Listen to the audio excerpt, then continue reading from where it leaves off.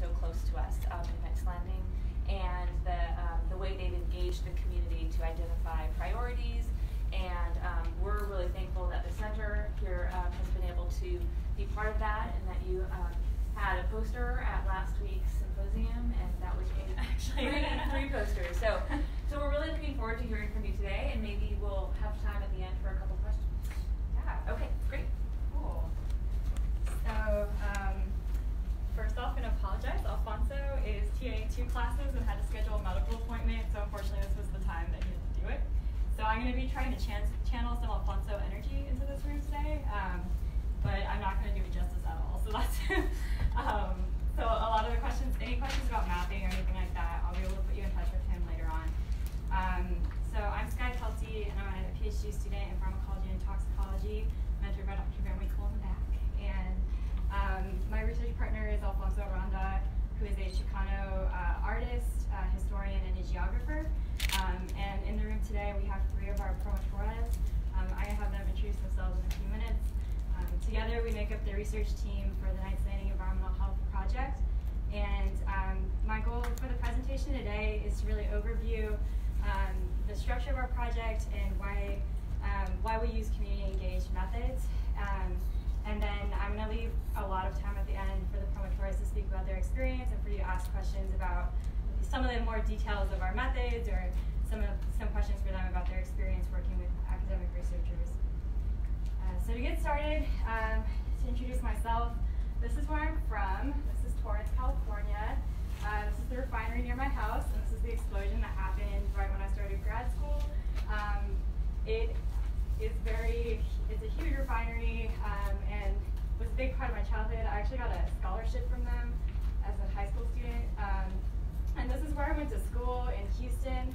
You can see that both communities have these flares. Both communities have lots of people living in very close proximity to big industries. And my experience growing up and going to school in Houston got me very interested in industrial exposures, especially petrochemical exposures, and the communities that live right on those fence lines. What my main interest was cancer, so cancer and environmental exposures come hand in hand in these sorts of industrial exposures. Alfonso is actually from Dixon, right down the road from Davis. He's a child of farm workers, first-generation college student. This is his favorite mural. You're not going to be able to see this, but I'll try to explain the different pieces. So you can see a farm worker carrying some fruit.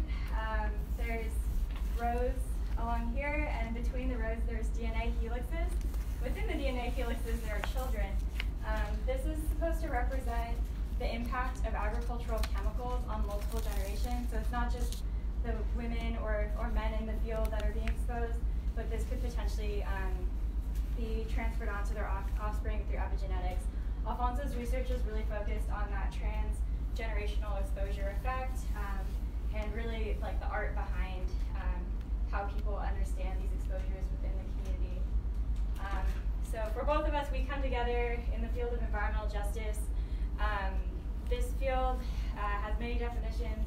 For Alfonso, this means reducing pollution in all communities so that no one faces any toxic exposures. For me, as a toxicologist, I have a different definition in which I don't want anyone to be overburdened with pollution in their community relative to other communities. So to do this work, you have to bring together communities, policy members, and academics to really go through the whole process of understanding exposures and actually creating actions to prevent further exposure, and overall creating healthier communities.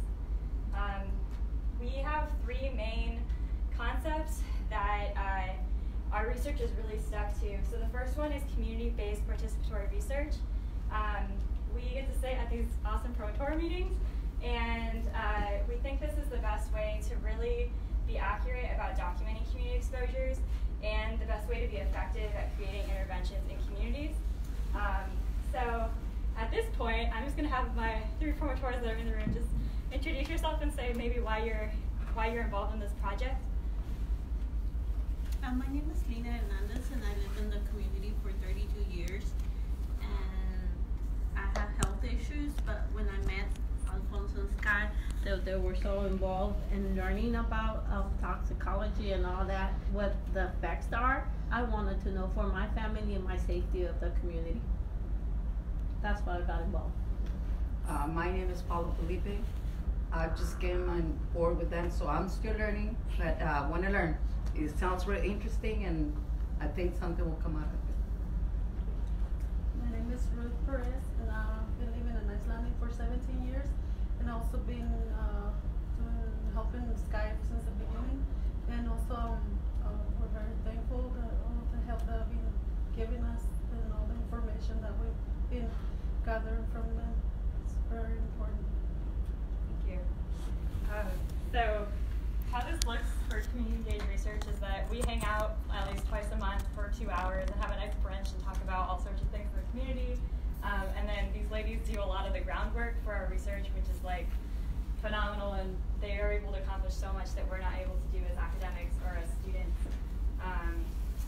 So this is Knight's Landing, an aerial view. It's a small town. The Sac River goes right through.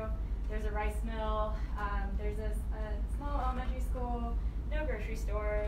Overall, looks like many other agricultural communities throughout California. So we were invited out here by actually some of the promoters in this room to investigate cancer in the community. This map was developed by the county epidemiologist, who's one of our mentors, Dr. Davritz. The red zone, which is in this top corner, is the highest cancer incidence in the county. You can see it's a huge swath of land making up almost a quarter of the whole county's surface area. And Knight's Landing is right in that cancer hotspot. The county is really worried about cancer. They don't think that it's age-related, and they really can't get a finer scale on the cancer rates than what's presented in this map. So that's what we're starting with. In addition to that, on the environmental exposure side, Knight's Landing has popped up on CalEnviroScreen's monitoring data to have pretty bad scores for pesticides, for water pollution, and also for ozone. Some of those things are related to cancer, and there's also some issues with socioeconomic status, education levels, access to healthcare, some of those issues in this community as well. So this is really what we're starting with, is this really huge macro level monitoring data, and our project is really trying to zoom in on this and address the community's concerns. To do that, we're using a concept called cumulative impacts. That means that as a toxicologist, I have a favorite chemical, but when I go into this community, it's not just about my favorite chemical or my exposure of concern or my disease of interest. It's about the bigger picture of what's happening for all the chemicals and all these diseases in the community. So when we're working with our community partners, it's not just cancer, it's asthma, it's birth defect, it's all these different things, not just one exposure, not just one disease. So that comes through in a lot of our project. The next concept that's a really important part of our design is the weight of evidence approach. This means that we're using multiple methods instead of just one. This allows us to really deal with the strengths and weaknesses of each individual method. So for some things, we can get really good mechanistic data, but we don't really know how relevant something is to a community. For other things, we can get really good community information, but not really associate a exposure to causing a disease. So it takes lots of different studies and lots of different types of data to be able to get this bigger view and a total weight of evidence approach.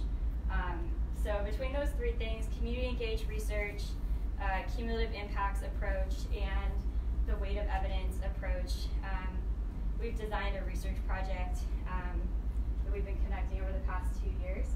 So we started out with mostly qualitative research. We did an environmental health survey and focus groups and photo voice projects to really document what the community's experience is right now, what is their perception of their environment, and what conditions are they concerned about. Then we worked with the promotores to prioritize which exposures we wanted to actually measure. Measuring things is very expensive, so we really have to be strategic about what we're going to measure in environmental sampling. Then we're trying to compare Knight's Landing to existing data about county rates, about the state, and about other similar agricultural communities. Next step is molecular epidemiology, which is really linking the biomarkers that we try to measure in the community to disease states, which we can measure through survey tools. And then my favorite is going into the lab and modeling these things in vitro, which is not something that we do with community partners. And then eventually, all this information, we hope it will lead to action. So based on the results of all these different things and all these different data streams, we want that to really give us the most effective action that's going to be reasonable for the community to accomplish. So I'm going to start walking through some of the studies that we've done.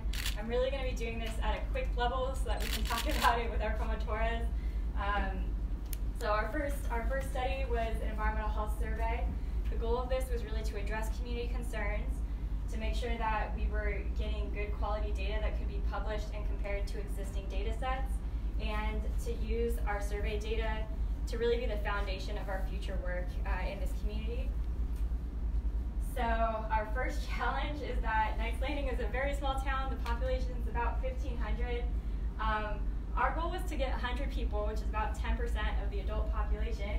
Our survey, we were able to cut it down to a half an hour, which was a whole process with the promotores that actually they can talk about.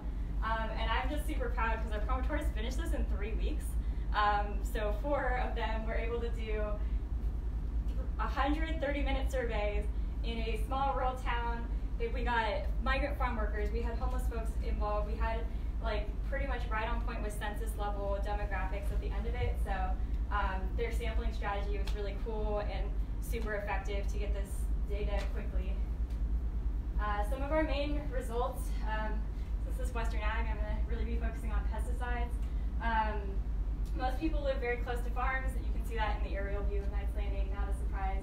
About half the folks in the community use pesticides indoor and outdoor. There's a lot of issues with pests, especially during the harvest season. So pesticides are important at the household level. At the workplace, about 25% of our respondents have used pesticides at work. Of that quarter of the population that uses pesticides at work, about a third aren't using protective clothing more than half the time, and about a quarter aren't changing their clothes after they handle pesticides on the job and before they come home. So there's a big concern about folks being exposed on the job, and also a big concern about them bringing that exposure back home with them. Some other results from our survey. Our only significantly different result from the county, existing county data, was that there's about 3 times higher use of tobacco in Knights Landing, smoking of tobacco in Knights Landing relative to the county. So that's about 20% in Knights Landing and 8% for the county. About 20% of the population is also smoking cannabis, and there's some overlap between tobacco and cannabis smokers. And additionally, most of the community is drinking bottled water as their main source of drinking water, and that really reflects the fear of contamination of the public water system and of their private wells.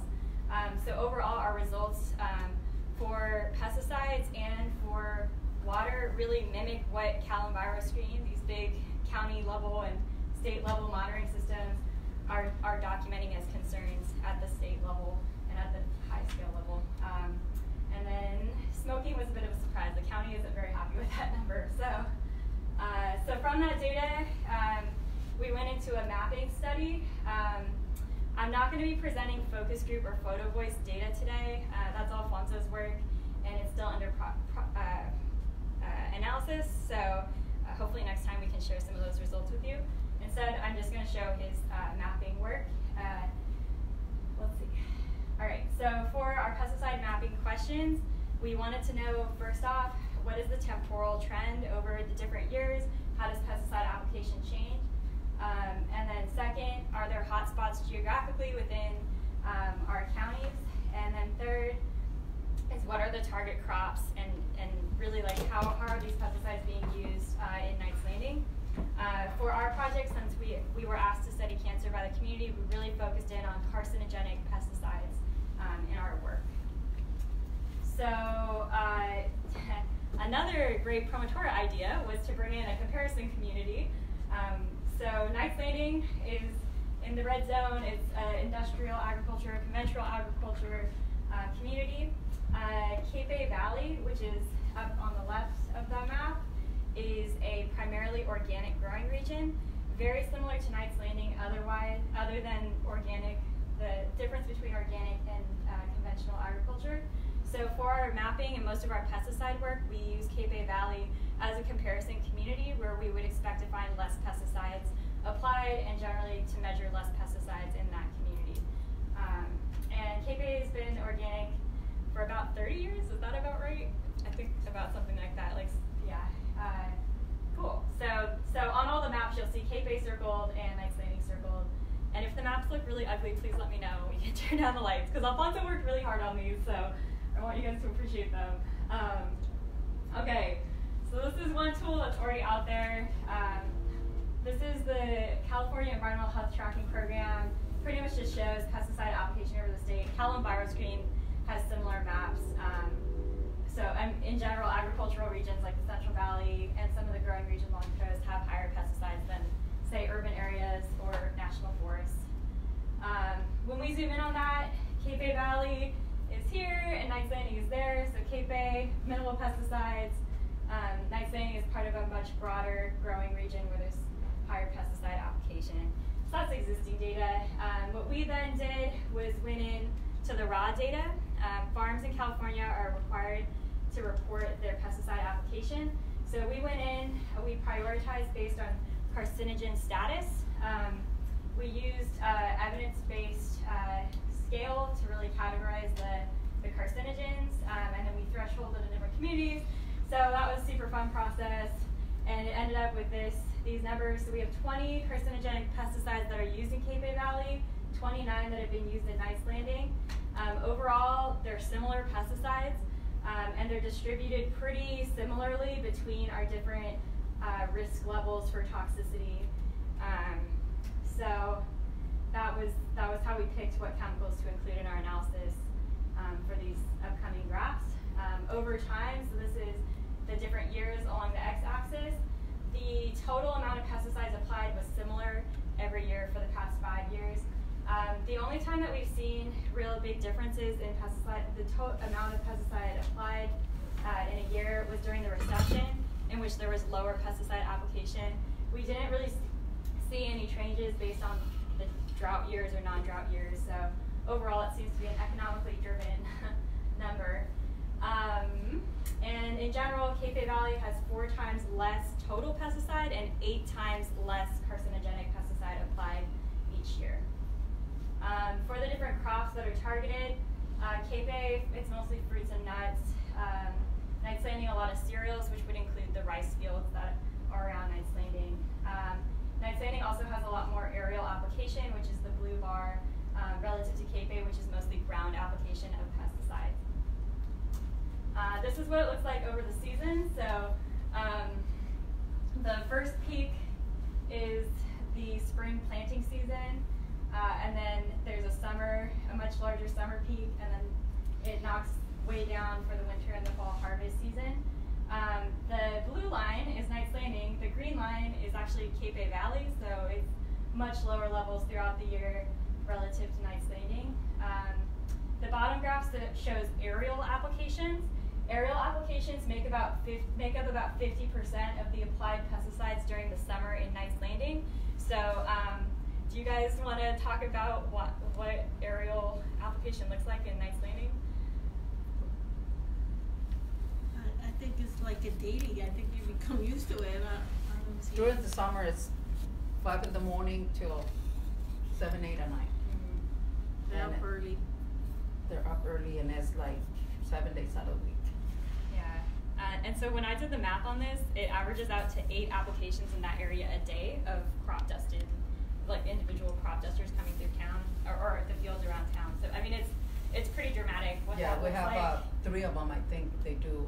I mean, local around Knights Landing. Sure. Yeah. So there's 3 crop duster airports around Knights Landing. Yeah. So that contributes to this huge summer peak. That's pretty important when we're thinking about exposures and drift of pesticides. All right, so then from the same data set, we wanted to go even smaller geographic scale. So for this graph, Alfonso broke it up and geocoded the CalPIP data, which is the reporting data, into 2,000 meter squared squares, and looked at the maximum applied in 2,000 meter squares, and created each of these horizontal lines represents a segment, and then color coded those segments. So the red just means that there's much more pesticide applied in that square relative to the lighter colors. And here are his fancy graphs, or his fancy maps. So can we see the map changing? No? Okay. So this is over a 10-year period. Cape Bay is circled, Knights Landing is circled. Hopefully you can kind of see that the Cape Bay one is green, which means it's not very many pesticides applied. Whereas Knights Landing, you can see this nice like Christmas tree action of red speckles throughout the years. Overall, Knights Landing is consistently higher. I'm going to zoom in a little bit on Knights Landing. So you can see around Knights Landing, it's really surrounded by these red hotspots that come up throughout the years. So yeah, indeed, Knights Landing is surrounded. It's not just one field, it's not just one area, it's really that whole general growing region where the pesticides are being applied every single year at similar levels. Then Alfonso did a hotspot analysis, which I really can't explain, but this is a geographical method to look at clustering. So for this analysis, I'm going to flip through myself. So this is 2005, 2011, and 2015. So in general, you can see between the years, Cape Bay is green, and Knights Landing is just surrounded by these red spots, although Knights Landing itself is not usually within the red spots. But the Sac River, which is running kind of diagonally through this and goes through Knights Landing, is bringing a lot of the pesticides from those red spot areas through Knights Landing surface water. All right, so those are the cool maps. So the limitations of mapping, it all depends on the reporting data. So we're really dependent on, the farmers accurately reporting their data. And it can establish causal relationships. So although we can see that these pesticides are applied differently in these communities, we can't really connect that to any disease states. It's really like just general exposure information and not disease linked. So to link exposures to disease, we get into my field, which is toxicology.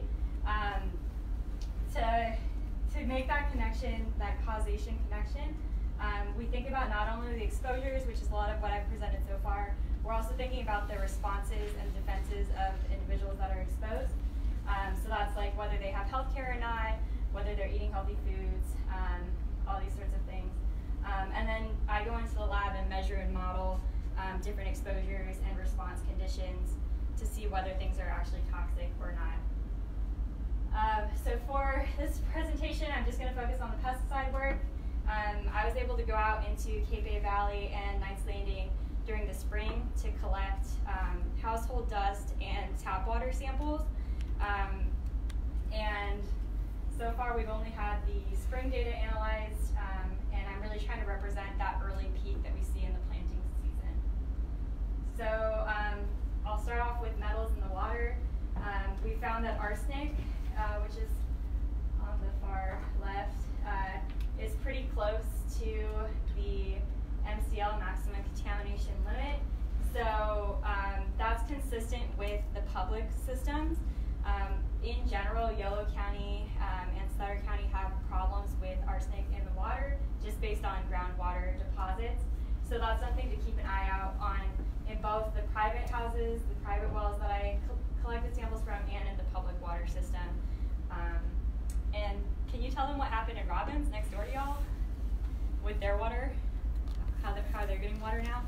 Oh, that they don't even use the water for cooking, drinking, or anything. Mm-hmm. They bring, I think it's 5 or 6 5-gallon to every single house because they don't want them to use the water at all. Mm-hmm. That's how they do the drinking water and cooking and everything. Yeah, so that's a pretty big problem for a whole town to be facing. And although Knights Landing and Cape Bay Valley are not in violation, we see these communities around them definitely in violation, and some big big programs have to be in place to make sure that they have safe drinking water. So I was able to help the county by giving them some private well data. For pesticides, the moral of the story is that the dust was pretty boring, so I did not find anything. I was only able to really test for like 15 of the 29 carcinogens that we were interested in. The only one that came up positive is bifenthrin. We found it in one Nice Landing home and then in one Cape Bay Valley home below the level of detection. So overall, we don't think that pesticides are drifting into homes, at least in the springtime. So I'm trying to repeat this for the summer peak and trying to take some other non-dust samples that might give us better information about active exposures in this community. All right, so that's exposure information, which makes up the toxic insult part of my research. The next part of my research is thinking about the body's susceptibility and defense systems. So what I'm then trying to do is take these two concepts, model it in the lab to look at cellular stress, and then link it to cancer in my model systems. So I'm going to give 2 examples. One is the use of pyperonlyl butoxide, which is an additive used in pesticides, and naphthalene, which is a solvent that are used to spray pesticides. You can see that the black bars, naphthalene is toxic, and it is more toxic at higher doses, whereas when I put in pyperonlyl butoxide, it's protected at a lower dose, no toxicity, but it is toxic at the higher dose. So there's some sort of interaction between pyperonlyl butoxide and naphthalene, these 2 different chemicals, where if I just tested naphthalene alone, it's toxic. If I added pyperonlyl butoxide, it's protected. So these are the sort of mixtures that I'm testing in the lab to see, like, if I see arsenic in the water, if I see bifenthrin in the water, how does that play out within an actual toxicity modeling system? Sometimes it reduces toxicity, and sometimes they act together to become more toxic. So that's part of my model system. And the other part of my model system is thinking about what sort of tissues to include. This is, once again, naphthalene exposures. I use smoker, fatty liver, and then 2 normal donor pools. We found high smoking in Nice Landing, so that's why I chose smoking. And we found 30% of the population with obesity, which is similar to the rest of California, so that's why I chose fatty liver. Both of those conditions led to more toxicity in my system relative to the normal groups. So that's another aspect that I'm trying to include in my model system, not just what am I exposing them to, what kind of toxic insults are these communities facing, but also what kind of defense systems do the tissues have in place. So that's going to be all the lab work I present. And just to sum up some of our data, our question is Nice Landing exposed to a disproportionate amount of carcinogens? Thinking about our monitoring data and existing state-level monitoring data, the answer is yes. Thinking about our epidemiology, the answer is yes. Our focus groups and photo voice, which I'm not presenting, say yes. The household sampling that I conducted is sort of inconclusive. We don't really have a big enough sample size yet to really make conclusions. And then for the in vitro modeling, that's also in progress, so also inconclusive. And yeah, so overall, like, our data is showing that we should be concerned about cancer, we should be concerned about environmental exposures in this community, but we're not really sure how bad it is really what I would say as our conclusion. Then there's a lot of limitations to our work. It's a small sample size. We can talk about a lot of these things later. We have a lot of non-pesticide related projects going on. We can talk about those if you're interested in our discussion period. We think it's really important to share back our results with the community. So we run health festivals to make sure that the community has access to all of our data.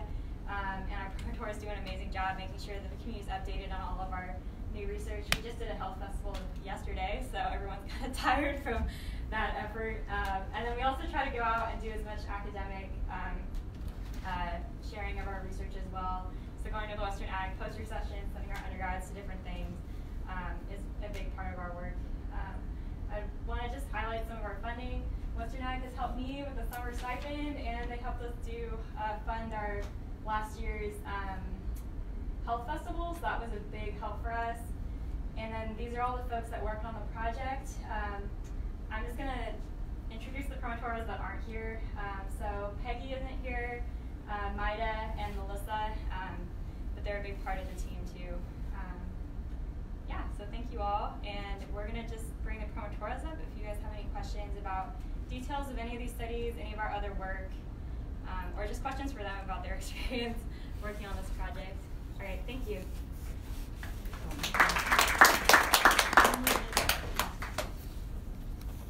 I have a question, Skye, that's related, I guess, to the pesticide application and the quantity differences. How much of it comes down to rice? Because my sense is that rice application, pesticide application is aerial. You said that there's a lot of rice in that area, and I'm not aware of it being grown in Cape Valley. Yeah, so I would say for the biggest contributors to the pesticide, it's definitely the aerial is huge. Aerial is mostly rice and trees. So it's both the trees, like fruit and nut trees, and rice that are big concerns. And as I'm sure many folks know, we're really transitioning to a lot more trees. Like in the past few years, there's just a lot more trees going in and less vegetables. So we're expecting this number just even keep going up further as we do more aerial application. It's a little bit less efficient, right, to get the actual pesticide to the pest when you're doing pro and plane versus when you're directly applying from the ground. So yeah, so I would say rice and trees. Those are our big concerns. Yeah. Especially the rice. Yeah, the rice. Yeah, and the trees, like you said, even if they do it with the tractors, you go by and you can see it or you can smell it. Yeah, yeah. When they do it with the little tractors, you can still see it and smell it. Definitely. Yeah, and I think a big part of that too is that different pesticides are used for different things. So yeah, that doesn't really take into account the toxicity of the chemicals that are being applied that way. Yeah, which is like analysis we have done. Yeah. Do you have any early thoughts on some of the policy actions you may take with this data? Yeah, so so we're working with local health agencies, so that's really our main point of contact. And then I honestly think that we're going to be more effective working directly with farmers than doing any policy changes. So one thing that we're really trying to do right now is bring more UC Davis extension folks and ag researchers to have field sites in Knights Landing to try to bring some of the new IPM ideas and materials out into this community and really trying to make that connection so that these local farmers, and most of the farmers live in the community, so they're really interested in not being poisoned and not having their families poisoned too. So yeah, so I think that's going to be our more effective strategy. Yeah, I don't think our sample size is going to be big enough for any policy changes at this point, and honestly, most of what we're finding is not a surprise. It's just helping us to prioritize what actions to take first. I think that if we get funded, like a lot more funding, and we can stay and be professors forever and do this research with us, have our promotoras forever, then we would want to include more communities. So we really want to have a stronger stand in Cape. We really want to include maybe some of those hotspot communities that are popping up in our sampling and our monitoring. And then I think once we get that bigger population size, we can start to actually have data that is a little bit more policy oriented or useful for policy. Yeah. Thanks. But even so far with what you're teaching us and what we're teaching the community, at least they know we have to change before we get home. We have to do this. There's a lot of education to go on that people don't know, that we can start teaching them. Well, change your clothes before you go to your house. Yeah. Wash your hands. Do a lot of stuff. There's a lot of stuff that people don't know that we didn't even know. Exactly. Yeah. It's a big deal. Yeah, and I think that's bringing Western ag educators and stuff out there and getting that connection a little stronger with all too. Yeah, that's actually my mind went there as well. The number of people who aren't changing before going home, that's a teachable moment. And so I'm curious to we at the center are trying to develop more materials and more resources for people in communities. We don't always know the best way of doing that though. So I'm curious, as promotoras, how do you share information? Are you giving people information? How are you transmitting the resources and the knowledge that you get from working with Skye to your community members? We pass flyers, so we talk to them. You start talking to one person, that person talk to another person, and then they come and ask you questions.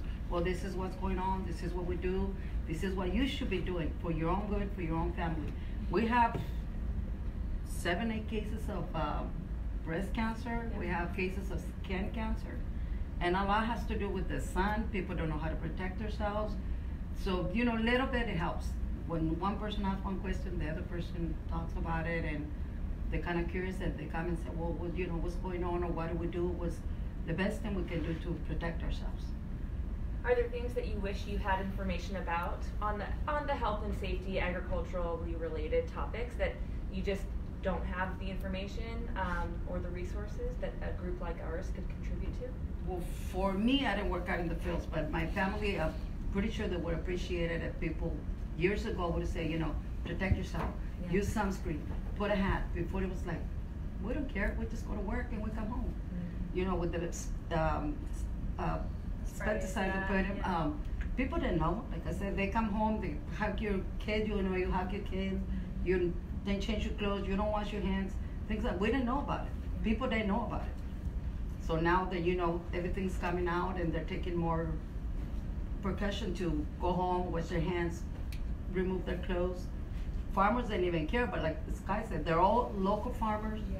So now they're interested in it too. Okay, we need to do this, we need to do that to protect our workers and their families. Because there are neighbors, they live right next to us or something, so there are, you know, I think once they start, the people are gonna be opening more, and maybe they'll be willing to share the information or to be right next to us trying to change not the policies, but what the actions that every day, you know, maybe talk to their workers a little more, you know, because sometimes a lot of times they'll right before the season starts and they'll go sign, but I see it myself, they'll go sign, but do they really read it? Do they really take that thing home and they're gonna do what the flyer said? I think word of mouth is a lot more than doing a really quick sign and the actions that they take at the fields.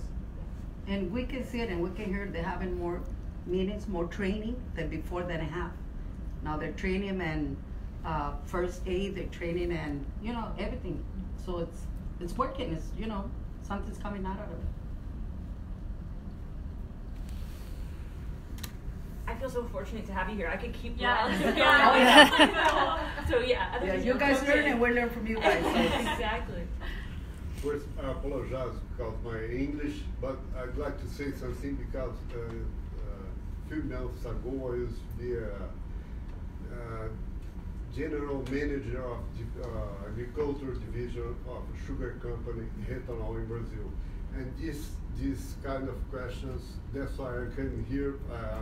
I'm unemployed at the moment. I just came here today to study, improve my English because most of the companies, especially the international, are requiring a better English. Sure. But I'm interested in this kind of question.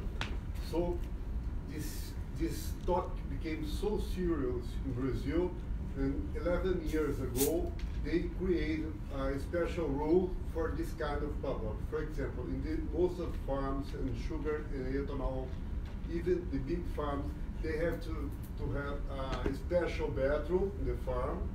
At the end of the day, the worker have to go to that bathroom, take a shower, left their clothes. It's dirt of the farmer to deal with the clothes, dirty clothes, and even the bathroom has the water have to pass through like a treatment, like a sand treatment.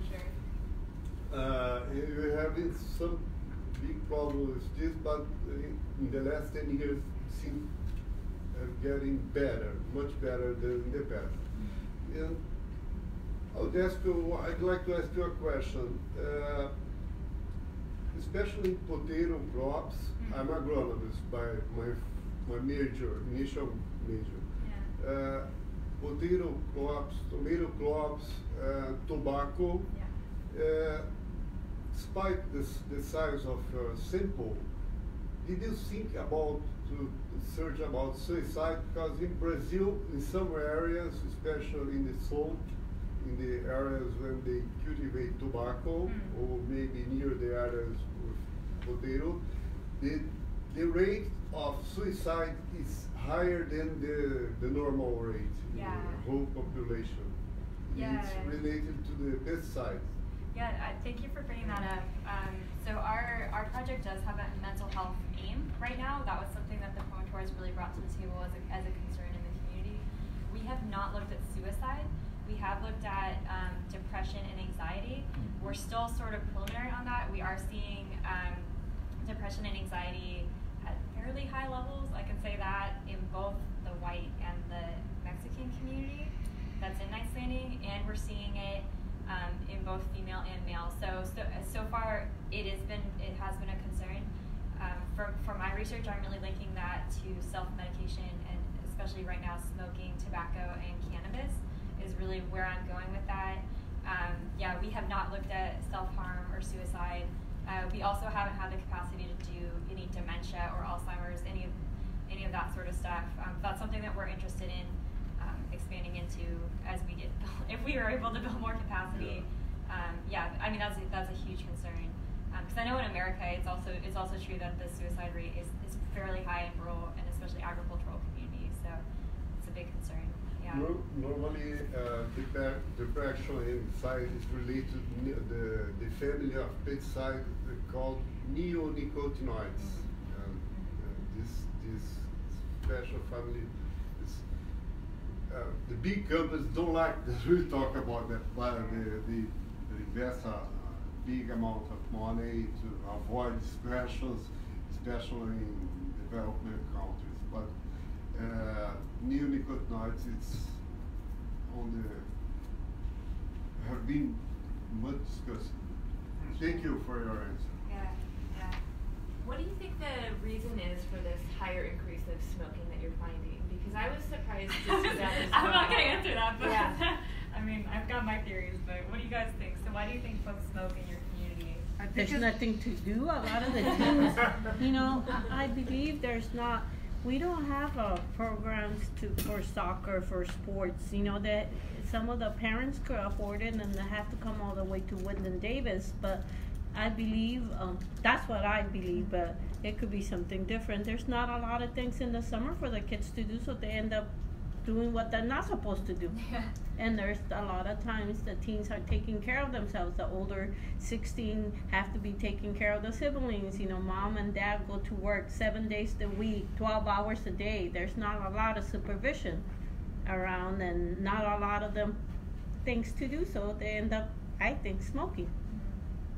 And the grown-ups, I think, is because the depression does the way to, I guess, to make them feel better. Because I talked to some people and they said, well, that's how I keep my anxiety out. I'll go in and smoke.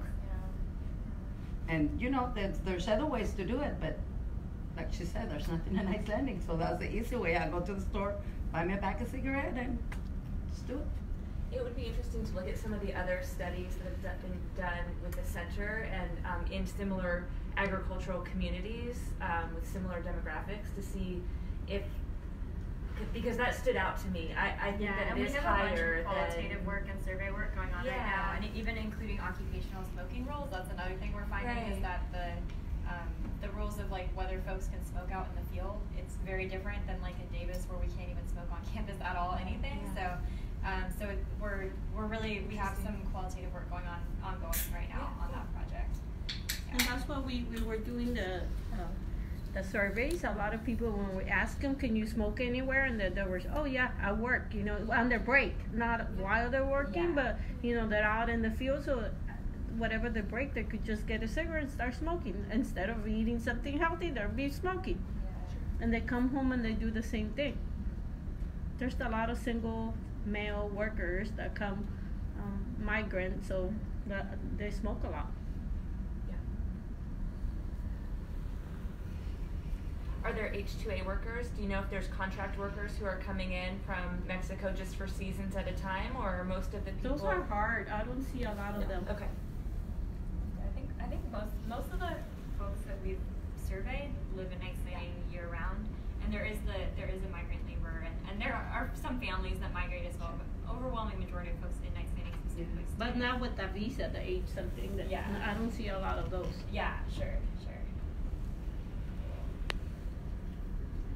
Any other questions? Well, Skye, thank you so much for taking the time and leaving your conference to be with us. We appreciate it, and we definitely would be interested in follow up, in another year or so when you had a chance to look at even more of your data and talk to the community more. We would love to hear about it.